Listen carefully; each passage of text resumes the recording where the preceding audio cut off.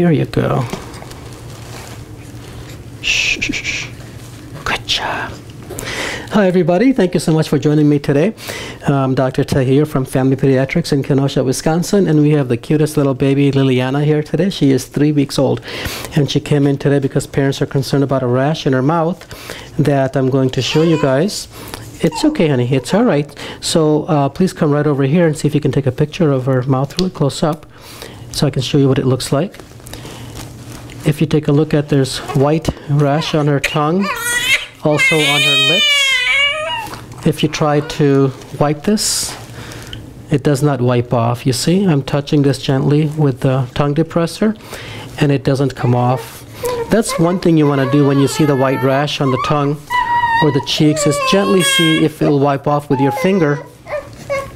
If it doesn't, that means that this is what's called thrush. If it does wipe off, that's simply milk. Now, take a look at her bottom also a little bit. I'll show you a rash that she has on her diaper area. And if you look closely, it's a red rash with little bumps in this area. Okay, so whenever you notice a rash in the mouth, you also want to check the diaper area because the infection can be there also. Let's see how she does if I hold her. There you go, Pumpkin. Good job. Good job. There you go. There you go. So thrush is a yeast infection, you guys. Yeast lives naturally on our skin all over, but in babies, their immune system is not as strong, so it can overgrow in the mouth. And when it does, you get what's called thrush.